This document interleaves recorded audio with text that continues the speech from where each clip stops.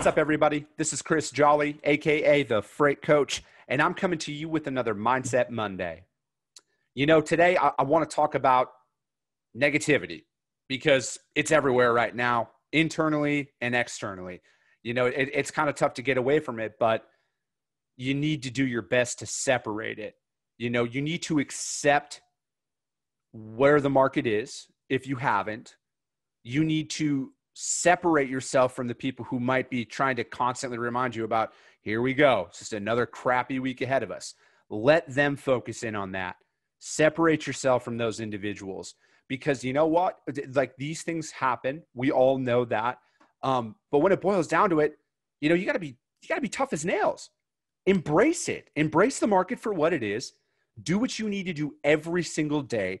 Don't get consumed by this current situation, because if you do, you're going to fall into that lump with everybody else, and you don't want to do that. This is an opportunity for you to embrace this, to separate yourself from everything else.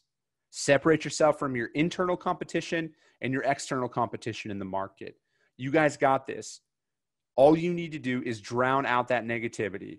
Focus in on what you are hired to do and what you do best every single day, and you will climb above everything else that's around you that might be possibly holding you back. Drown it out. Drown out the negativity this week. I hope you guys found this information useful. If you did, please hit that like button down below and share this with somebody who might need to see this today. I hope you guys have a great rest of your day.